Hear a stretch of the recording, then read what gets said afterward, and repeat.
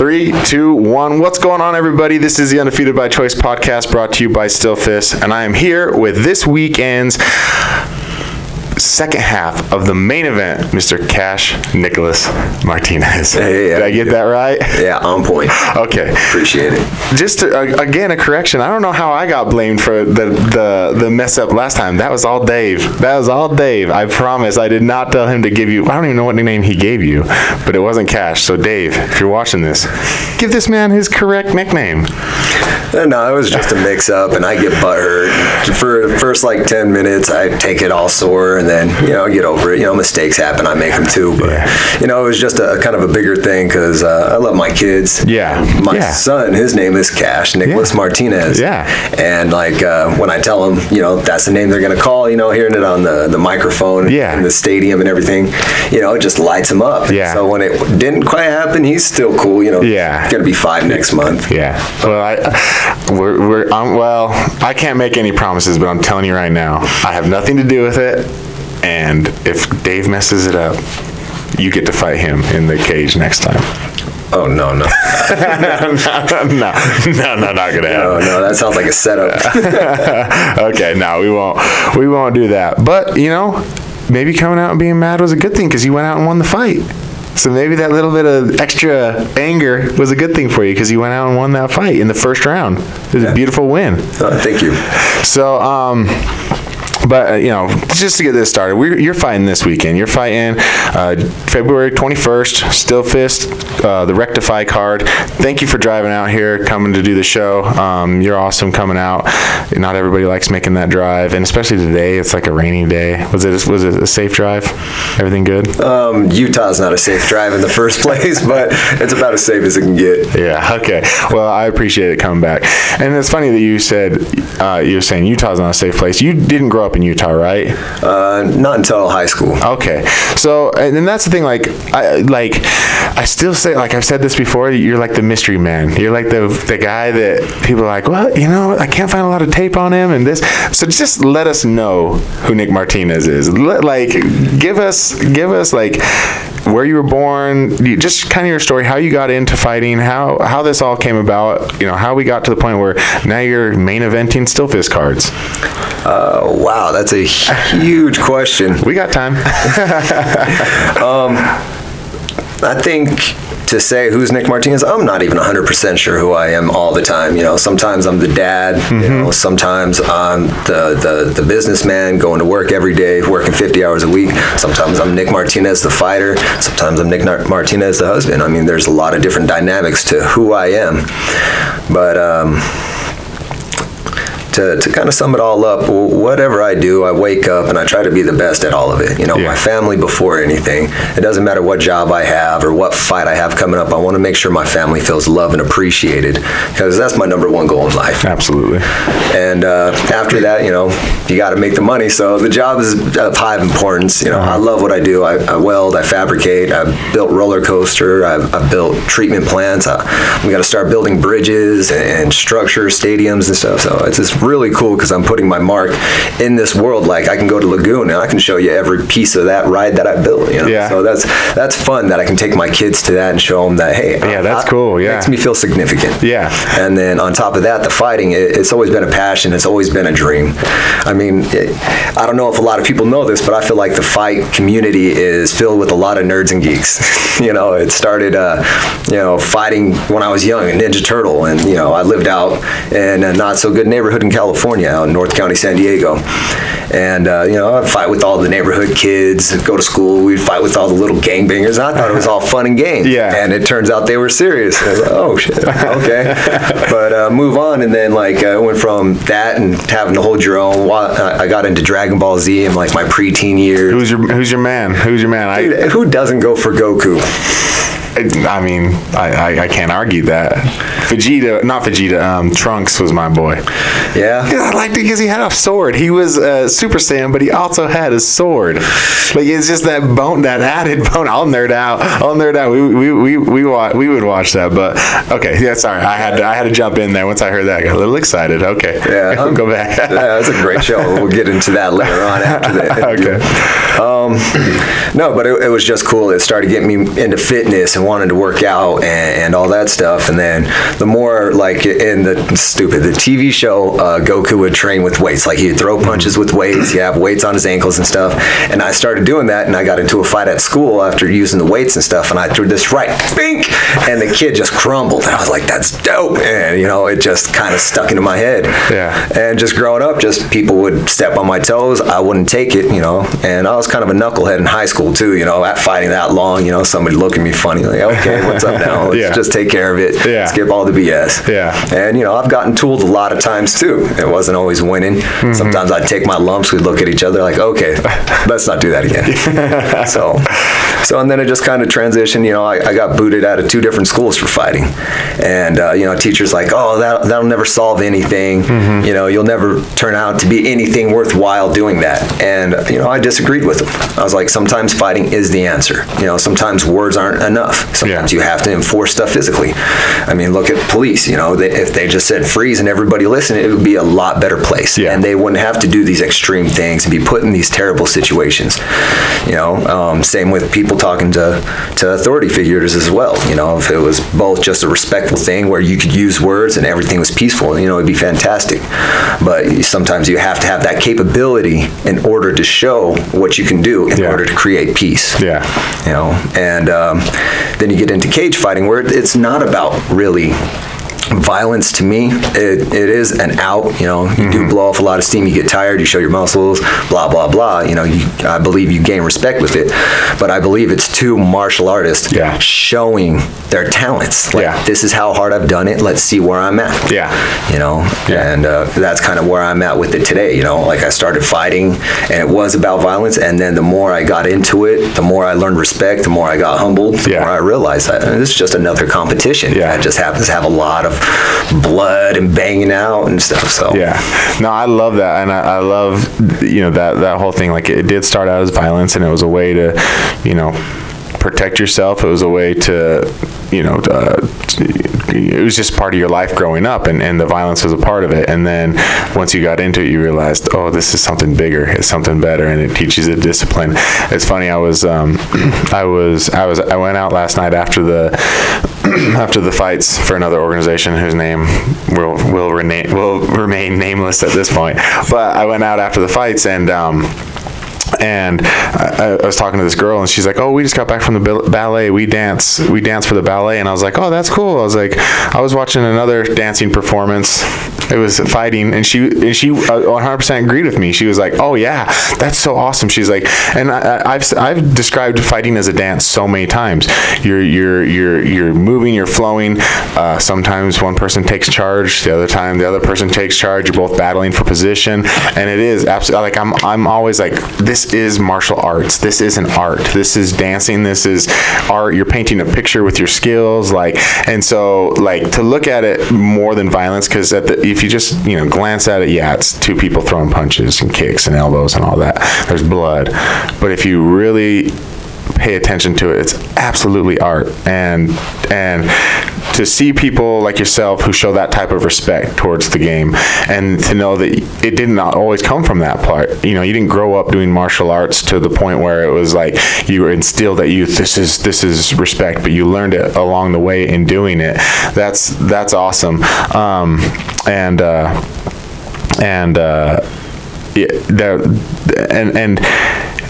So, you know, you saying that you were a knucklehead and you're, you know, getting into fights and stuff, it's just funny to see what martial arts has done to you, because as much as I've known you, I've never seen any of the knucklehead. I've never seen any of that. The first time I ever had any contact with you, and I mentioned this last time, was when me and Eric Munoz were walking past you at one of the fights, and you reached out and grabbed him, and then you stood up and shook his hand and, you know, smiled at him, and I was like, oh, who's that guy? He's like, oh, it's the guy I'm fighting next. And I was like, what? And I was like, I'm like, do you know him? And he's like, no, not really. And I was like, wow, I was super impressed with that. I was like, because, you know, you just see so many people who have to be mad and they have to be angry and they have to go in, and you just, you know, at this time you're like, no, we're gonna fight, but it's good to meet you, and whatever, you did your thing. And I was like, it was super respectful. So, like, I'm glad to see, like, that knucklehead is gone. You're just a good, respectful guy now. That I can appreciate that. Has that, you know, what is that like in your life, knowing how you grew up, knowing how you were tested, and then knowing how you can control that now, and you're a respectful guy, you're respected in the MMA community. How does that feel? A lot of times I don't feel worthy. A lot of times I feel like there are so many great guys out there. Like, just as much respect as I put out there, I see it back just as much, if not more. So it makes me want to be more humble. I want to help out other people. I want to be a good person. I want to contribute. I want to see great things happen with this, because it is such a great thing. It brings a lot of people together for kind of a off thing, but I mean, it's a fantastic thing that these many people can come together and we can get along. It gets wild for a little bit. It's like, okay, and then it's back to like, hey, let me help you open up your door. Your arm seems a little jacked. You know? So well, and that leads perfectly into one of the questions I was going to talk about.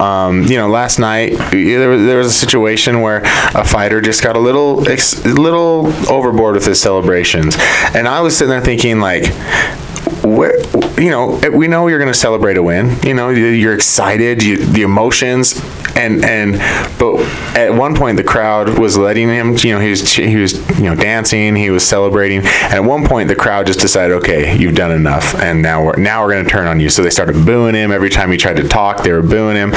Where do you have in your mind, like, where you think the line is? Where you think the line is, like, either like, just when you go, okay, now you've gone too far, now it's offensive, now you're disrespectful?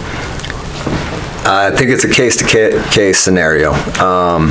If you guys have bad blood, like you look at the top UFC fighters, I mean, biggest one, Conor McGregor. Yeah. Even though we're martial artists, we're still out here. Everybody wants to see a fight, so we got to put on some level of display. You want to talk trash.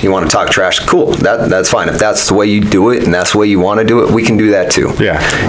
Some people just don't like people. Okay, you want to talk trash on me? Fire me up. Great. It's gonna just escalate from there. Yeah. It just doesn't stop. So there is a degree of showmanship that you have to put out there, or be somewhat of an entrepreneur and sell the fight with trash talk, and but at the same time, myself, I can only speak for myself that you don't need to get in a guy's face after you just tooled him. It's your moment. You celebrate it, love it, live it, do it.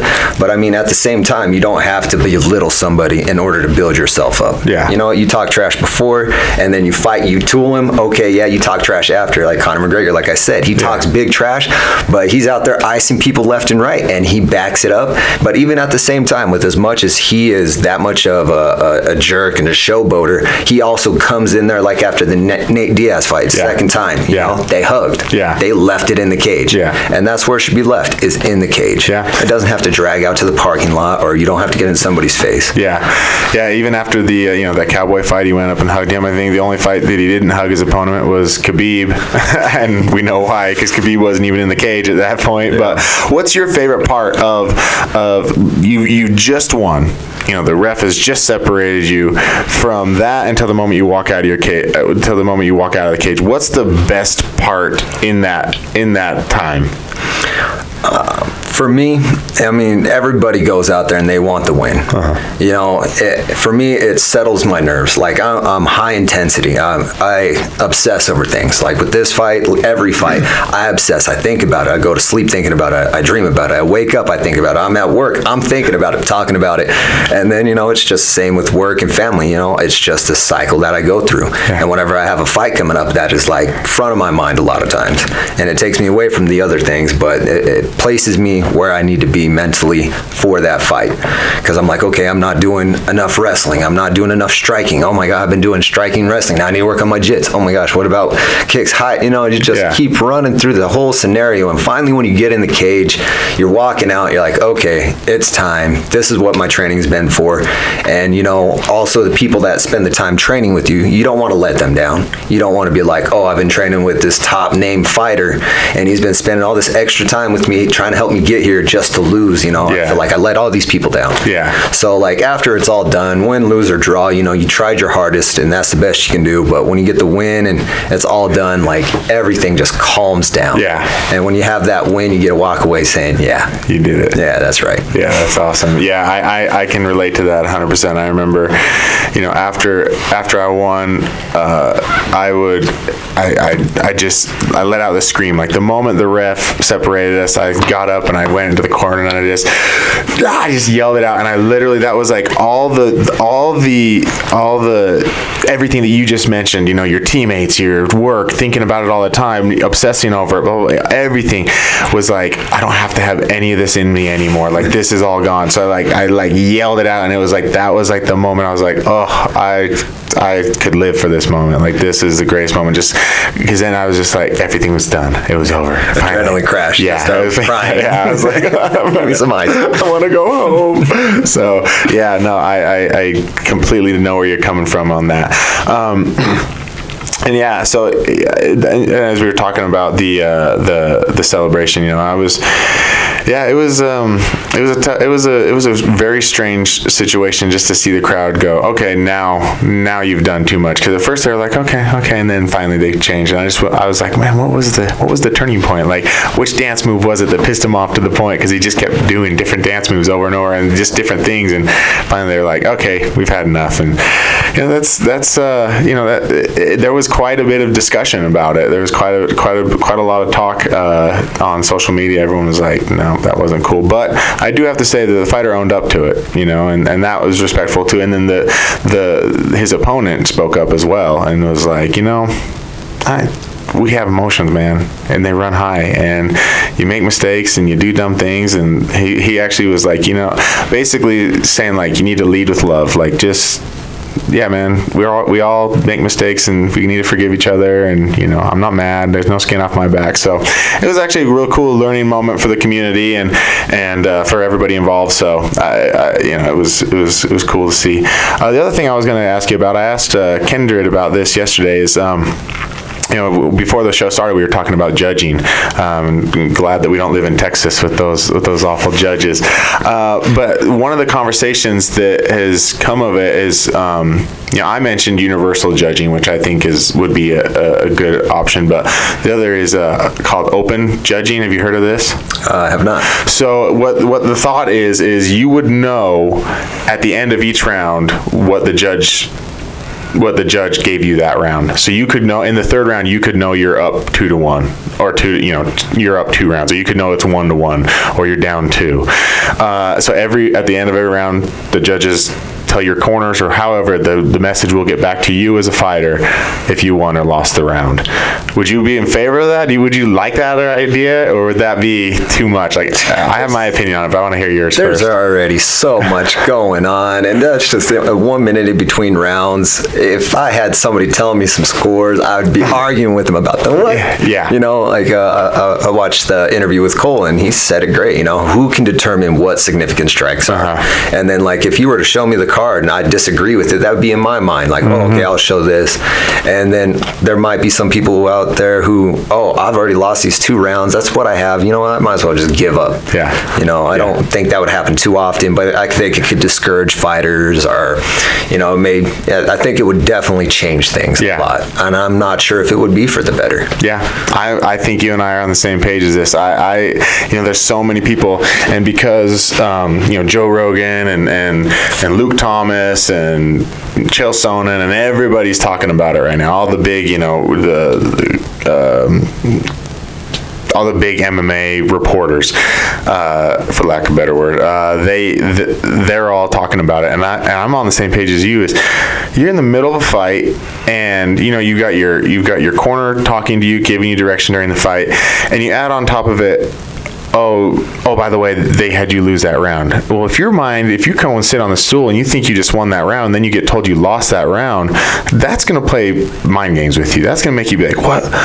what could I do? What more could I do? I just, I feel like I was tuning him up, and then they gave it to him, and screw this, I'm at it. Yeah, and exactly, you're going into the last round, and what's it going to do to game plans? You might have a game plan. Your game plan might be to do something in the third round, but now you're down 2 rounds, so you got to abandon game plan and just try to knock him out, because that if it goes to the judges, you're going to lose this fight.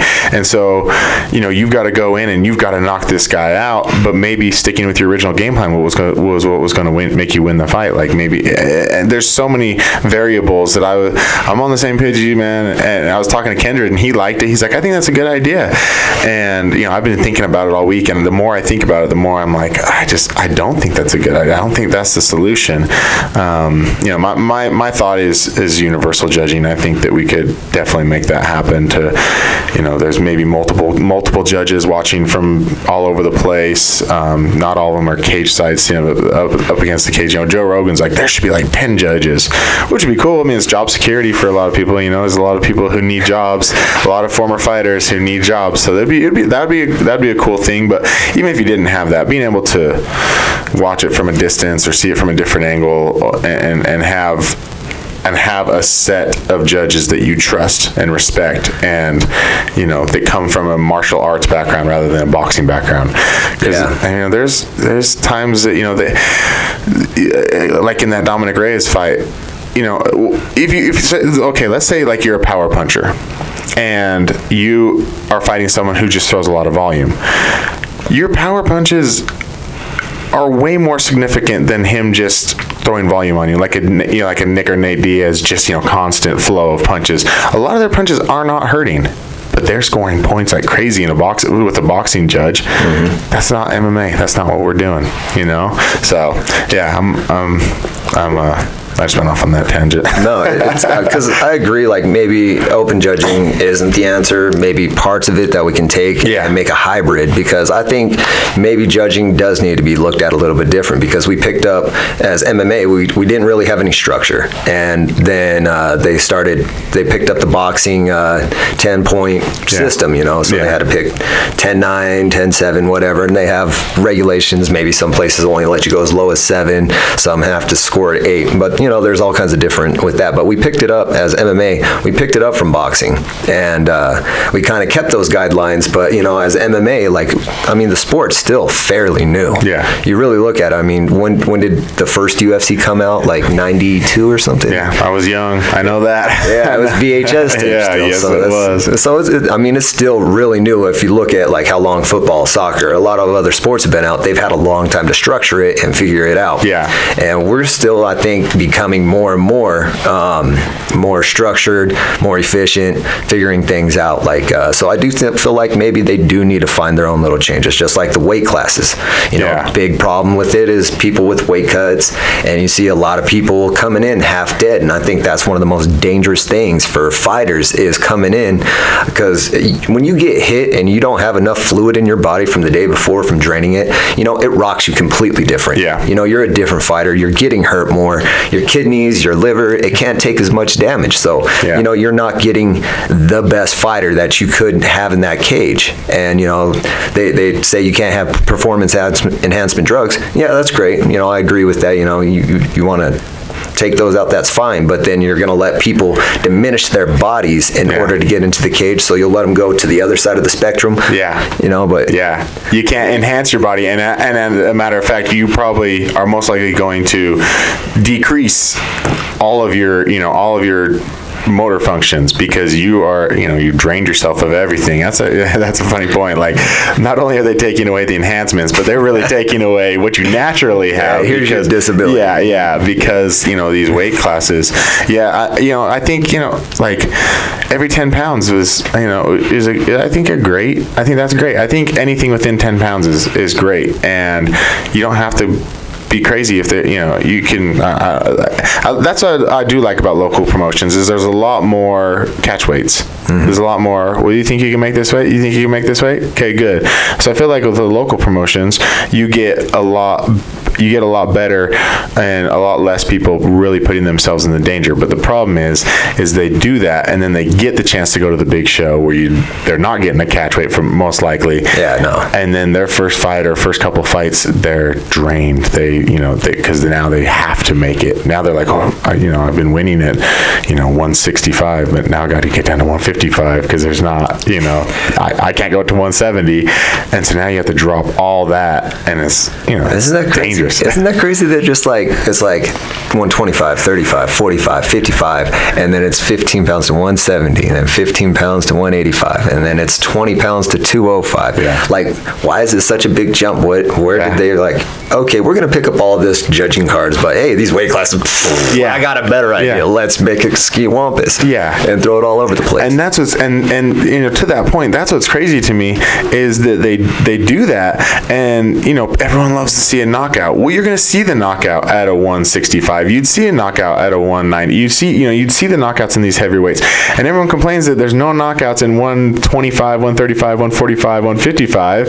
And then the ones the weights that would actually give people what they really want to see, they don't even exist. So now you have less chances to see what you really want to see, and you just get it's dangerous. It's dangerous when you have someone who I feel it's real dangerous. You have someone who walks around naturally at 170, and they go, okay, I'm going to fight at 170, and then they're fighting someone who actually walks around at 210. Yeah, and I heard this somewhere else. It's like you got your 170 champion, and then they weigh into the scale that day, and they're like 195. How are you a 170 champion when you're weighing 195? Yeah, I get it. You sacrificed to get there. Yeah, but do you feel true about that? Yeah. And I think if they did more weight classes, I think you would see more talent, because how many people would cut weight to fight out of thing, these phenomenal fighters, but because they were so fatigued that they did bad and they just pulled out, or somebody thought bad of them, and then they just kind of like, no, this isn't for me. We could have had so many more talents out there, and so many more options, like 180, 190, 200. You do that, I think that'd be great. Yeah. And with that too, you got to also, where do you draw the line? Somebody's like, I need a 192.4 class. Yeah. Oh, that's boxing, isn't it? Boxing is crazy with their weight classes. Yeah, it gets out of control too. So I think it goes both ways, and the commission, like in all kinds of different states, you see it backstage, like, they really do have the fighter's best interest in mind. Mm-hmm. When it's the fighter, when you're willing to make all these sacrifices that are dangerous, the gaming commission does have things to kind of protect you as a fighter.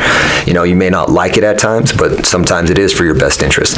Like, they're starting to kind of watch people cut weight, and they do see that like 35-pound jump. That's insane. And I'm not knocking it, but like, they're starting to kind of follow that. They're like, hey, you weighed in 185 yesterday, today you're 220. What did you do? You can't take steroids to get bigger, but like a 40-pound jump, it's like, what's going on over there? And I think to get rid of all that riffraff is make a couple more weight classes. And to the point of all this, I really, I had a long conversation, and I believe it was either last card or the card before, with Kevin and Pat, and they're like, with all the dangers that come from that we are seeing over and over again with all these big, huge, giant weight cuts, and just what it's doing to people, we're not going to, especially if it's an amateur fight, we are not going to put our foot down and say, you have to make this weight. We're going to do what we can to try to make catch weights. We're going to do what we can to try to make it safer for everybody,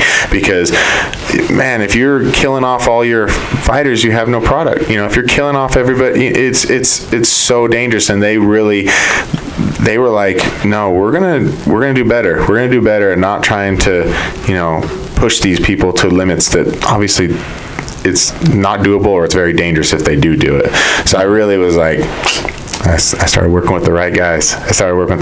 Because, they really do have you guys, along with, as you're saying, along with the commission, they do have you guys' best interest in mind. I truly believe that. So, Speaking of weight cuts, how is your weight cut coming along? You've got a fight in February. We've talked about everything else. Now let's talk about your fight, man. How's everything going with training and all of that? Training's going fantastic. Really putting in hard work. For once you get to this this many fights and fighting these caliber of people, if you're not doing a full fight camp where you're just exhausting yourself, you know, getting it right, dialing everything in, I don't even know why you would be here. You know, with Cole, man, I never want to be in his position with that last fight, falling off day of. That's like, next to getting broken, injured, I think that is my worst fear of fighting, is like day of, something going wrong. You had all your friends, your family, you promote yourself, and just that fall off instantly, man. That's terrible.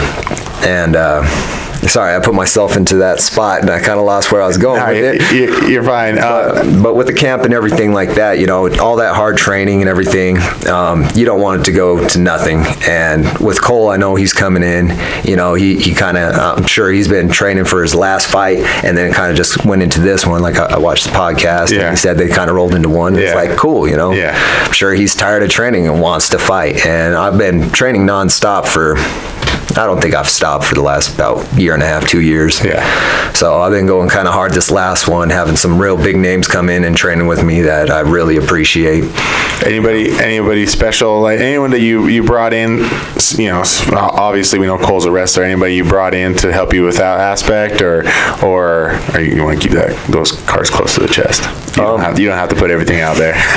No, I mean, yeah, Cole's a wrestler, but I don't think we're just focused on him being a wrestler, because I mean, I've seen some of his fights. I've been to a lot of the shows and stuff like that, and he doesn't just like take you down and hold you there like you'd think a wrestler does. He's game. He'll stand there and throw some heavy hands with you. And you know, I'm sure he's been working on it. I've seen he clicked up with Salt Lake Muay Thai, SLC Muay Thai and stuff, which is awesome, you know, because I'm a big stand-up fan myself. I'm a big fan of Muay Thai, and him doing that, I think it's just going to make that fight more interesting, you know, because, you know, he's got a good background for takedowns and ground control, and then him working that too, it makes me like, okay, cool, this is getting more fun, this is getting realer, I need to step it up too, but no, like as far as like training partners, gyms and stuff, I've kind of stuck with Agima Jiu-Jitsu and MMA, and then also Wasatch Combat Sports, and they work all MMA aspects, all combat sport aspects. It's not just jiu-jitsu, it's not just wrestling, it's not just Muay Thai,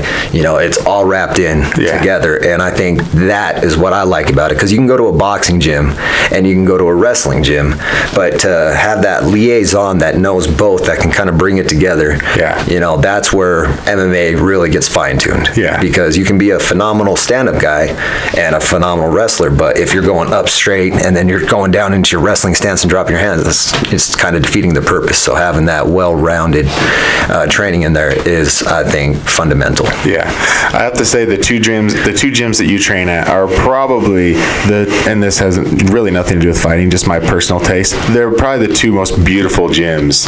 Like the Agima all-white mats, like when you guys post pictures, I'm like, that is a gorgeous place to work. That would be like sanctuary. Like that's a beautiful place. And then Wasatch is just like, they've got everything. Like it's like a you know, like the trampoline parks for little kids. Like they walk in, they're like, you know, they're like, what should I do first? You know, I feel that way when I walked into Wasatch. I was like, there's so much stuff here. So like I do have to, this is just a side note, they are gorgeous gyms. So you got good taste. You got good taste. Well, don't get it confused. I mean, I've trained in water dripping on your forehead, rolling on carpet before people's basements, like slamming into drywall and getting we'll patch that after. And just having the insulation all over your body itching. I mean, I've been everywhere, but no, those facilities are extremely nice, and like the structure themselves are nice, but the people inside the gyms, man, there's so much talent, and the people are so friendly and welcoming. I love it. No, I love seeing you guys post pictures of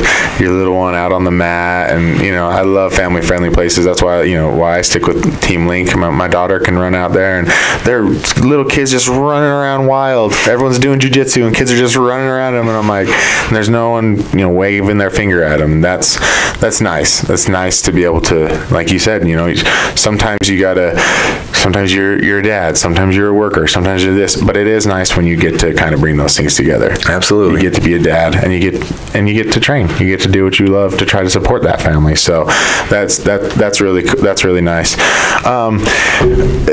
So do you feel, especially with this fight in particular, I mean, you're 2 fights leading up to this one were basically wrestlers who like to stand and bang. So do you feel like this is just a continuation of what you've been working on for the past fights coming up? Does Cole pose any real different threats than what you had in the 2 fights leading up to this? I mean, there's a lot of similarities, like you said, like Eric and Hayden both had wrestling backgrounds, but I mean, there's no 2 fighters the same. There's no 2 fights exactly the same. I could be training for Eric, and I can't apply that to Cole's fight. It's just he's his own person. He has his strengths, his weaknesses, and I really don't know because he's kind of hard to find tape on and stuff like that too. I looked for a little bit, couldn't find it. Like, okay, cool, we'll just figure it out as we go. Yeah. But no, like I said, I'll sit there and I'll obsess over it. I'll feel like, I'll be doing a lot of striking. Oh, God, I got to work on my jiu-jitsu. I'm going to forget every move I've ever learned. And I always train like the fight's going to last for 2 hours. It's kind of crazy. It gets inside my head, and I just keep going and going. And, and it's a great energy. People are like, okay, he wants to do it. And they see that, and they come with it, and they show me things. And I do get that comfort of feeling very comfortable being well-rounded. Yeah. Does, right when you said well-rounded, I lost my train of thought. I don't know why that threw me off. Wrestler background? Do you think that's going to play? I've been training. Well, yeah. Fighters have been similar. Yeah. You were talking about watching tape and stuff. Is that something that you do often? Like, if you have the opportunity, are you watching? Because a lot of fighters, especially on the local scene, are like, no, I don't watch tape.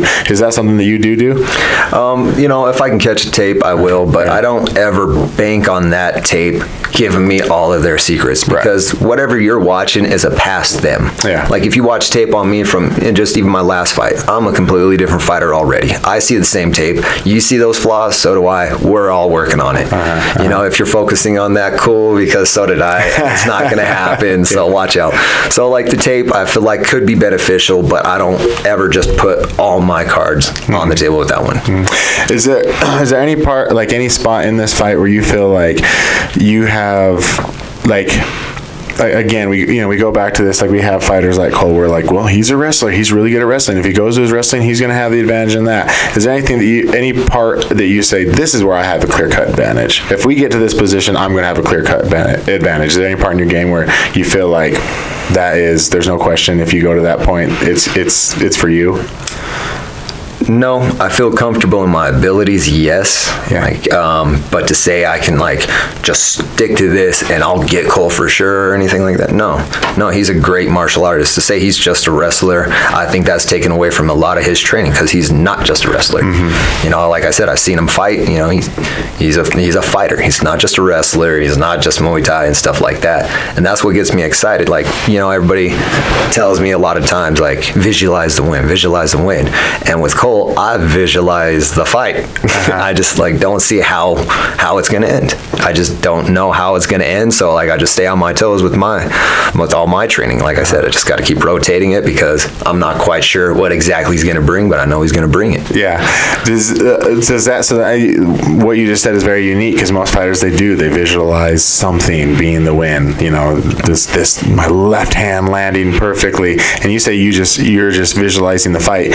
Do you feel that is an advantage because you are not trying to bank on one thing and put yourself in a position to only get one thing? You're saying, this is a fight, and whichever way I can end it, I'm going to go. I think that mentality helps, because in MMA, you can think you have a game plan until you get punched in the face. Kind of cliche, but 100% accurate. You can't just, he's a wrestler, so if I just keep him on the outside, I'll be okay. And no, he'll be like this evil little crab that comes in and grabs you, and all of a sudden you're on the ground, and you're like, oh, well, why did I train all this stand-up? Because now I'm a turtle. There's no one thing you can train nonstop and beat everybody. You just can't. You have to get everywhere else. And I'm a big fan of cross training too. You can't have the same partners day in, day out, because you'll just learn each other's styles, and then you just wait for them to make their move, and then you just kind of capitalize on what you know about them. And then you go up against somebody who doesn't have that, and maybe a not as talented person, but because it's new and different to you, it takes away from that muscle memory. So you're not thinking on your toes. I agree with that wholeheartedly. Has the fight slowed down for you yet? When you're in there, is it still just mass chaos, or has it slowed down to you yet where you're comfortable enough to you're seeing things, you're setting things up, you're feeling things? Because I don't know when that comes. Some fighters I feel like they came into they came into the octagon already comfortable, and some people, it seems after 10 fights, finally all of a sudden everything slows down. Are you at the point where it's still chaos, or is it slowed down yet? I don't know. One fight you'll think that, and the next thing it'll be completely different. Sometimes, but my mind works a million miles an hour, so like I do try to think things through as they're happening.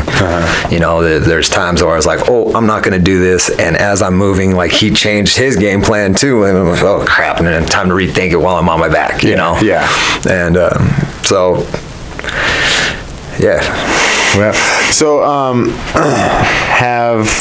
so anybody who hasn't been out to see a Nick Martinez fight, anybody who has been living under a rock and hasn't been to a still fist fight in the past year and hasn't seen you fight, what do they have to look forward to? Oh boy. A fight, duh. That's one thing. Like as technical as I am, I just have a brawler mindset sometimes. We're getting it. I try to be technical because that's what gets me the points. That's what helps me land my shots, takedowns, submissions. But really, it's just like, it's a fightless fight. Yeah. And so if you like to watch brawls, I love to exchange. I love to take a couple and give some. Just be like, that's right. Yeah. I haven't done this with anybody else, but I haven't said what I think sells the fight for that person. But for you, I think anybody who hasn't been out to see a fight, or someone who's kind of newer to fighting or whatever, I think you are one of the people who, to me, because I've met you outside of the octagon so many times, and I've seen you fight now, you are probably the epitome of someone who flips a switch. And because you're so nice, you're so personable, you're so friendly and willing to help. I've seen you help break down the show and put chairs away. I've seen you jump in and then just be there for people. But when you get into fight, I'm like, oh, he's a fighter. Like I see the look on your face, and I'm like, oh, he's a fighter. He's fighting. He enjoys this. He wants to do this. He wants to get in, and he wants to throw punches, and he wants to hurt you in a good way, but not to end anything. But he wants to show off his art. And you're one of the people who I think absolutely is the epitome of someone who flips a switch. It's almost like, I'm looking at a different person right now. And then if you flip it back, once the fight's over, you flip it back. I remember after the Hayden Brown fight, man, I walked into the cage with you, and you were just chatting with everybody. Everybody wanted to come up and talk to you. Everybody was like pulling you from side to side, and you were trying to talk to all of them, and you flipped that switch right back. But when you were in there, man, it was fight mode. So anybody who wants to understand what that really is, because I feel like if even for myself, I don't think I have that in me, that switch. Even when I played football, I never really had that. And so like that's something special. And so anybody who hasn't been out to see one of your fights, I think that is something that to look for, especially your fight. So Nick, how do you like fighting for still fist? Hold on. Nick's wife has told me that I am not excited enough when I ask people how they like fighting for still fist. For real, I love this organization. I love being a part of it. They have given me so much. They've given me so many opportunities to enhance my knowledge of this sport that I love, and to be a part of meeting amazing people, dedicated people. This organization has given me so much personally. I really love to hear what they're doing for other people, what they do for other people, and how. And of course, I do always say, like, what could we do better? Because if people aren't correcting you, then you're just going to keep doing the same thing. And if you're doing something wrong, you need to change it. So I do always say, like, what could we do better? People, I think Bryce Scanlon just wants to keep his gloves. That's his big complaint. Is he's always like, why don't you let me keep my gloves? So we're working on that. We're trying to make that better. But how do you enjoy fighting for still fist? And what could we do better? I've known Kevin and Pat a while, and I fought for different shows, promotions, and not to say I'd never fight for another one, but whenever I do a Steel Fist show, I don't worry about, fighters falling off or if their blood work's going to be in. They stay in great communication. They're very professional. They do set up great matches. Like it's never really been like, the fights that I've seen, they're all winnable fights on both sides. It's just who puts in the training, who does it, who capitalizes. It's a great card every time. It's not, I don't want to go to that one. It's not, no, they plan it out. It's not last minute things. They have structure set there that I completely respect, and they make it feel like a family environment. Yeah. They don't belittle you. They're very accommodating. If you have some kind of hiccup during your fight camp or training or something, if you keep in contact with them, they'll make the world happen for you. Yeah. And I didn't quite get that with other shows. I know not everybody's as bad as the other ones, but I feel Steel Fist is great, fantastic. Awesome. Can I get a raise, guys? Yeah. Maybe pay more up front. Yeah. Do you have anybody, of course, any sponsorships? Anybody you want to specifically thank before we close out? Yeah, I had quite a few sponsors this go. Lucky Bell Bonds, Heather has really supported me from when I was doing terrible in life, bailed me out of jail. She believed in me. She's like, I think you're a good person. You're just hitting hard times. And that's exactly what it was. I was being a bum. I was being a POS. And, just that little bit more than just the business side of her, showing like just caring, not just about my money. She really helped me out. And, Lucky Bell Bonds, they helped change my life. And so big shout out to them. If you want to find out what I'm talking about, give them a call. You're running into trouble. Yeah. Hopefully you don't have to, but if you do, you know who to call. Bad things happen to good people. But and then Elite Vapor and Smoke up here. Ryan's a great guy. And then Hard Luck Tattoo down in Spanish Fork. Nate and JD, they're awesome artists. When I say that, not only are they tattoo artists, but they also have a band, Knee Deep.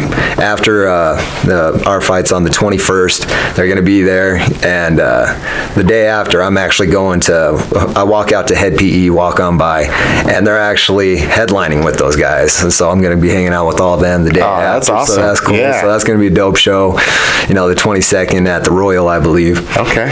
Yeah, so those sponsors there, that's a big thank you, because sometimes I don't have all the funds to dump into training and stuff. So they help become part of my success. They really push me and help me in ways that I can never think of enough.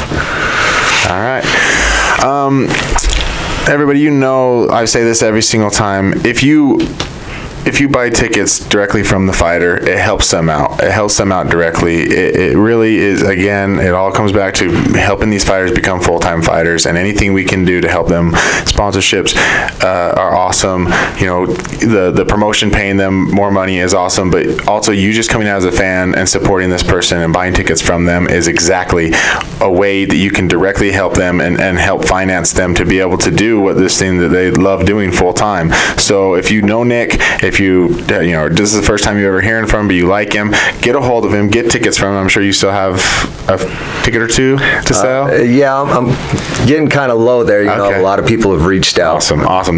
We love hearing that. I don't think we could ever run out, though. Yeah. No, we have plenty of room. Got a place for you here, always. Doors open. Yep. So get a hold of him, buy tickets from him. If you can't get a hold of him, try to find a fighter on the card. If you can't do any of that, go to stillfistfight.com, get your tickets there, or you can buy them at the door at the Union Event Center, February 21st. You can find this podcast on iTunes, iHeart Radio, or YouTube under the Undefeated by Choice podcast. You can find us on Instagram at Still Fist Fight and on Facebook at Still Fist Fight Night. Nick, thank you so much for coming out and doing this show, man. I always appreciate you. You're always welcome into my home. Everybody else, until next time, be good to yourself, be good to each other. I love you. Let's begin.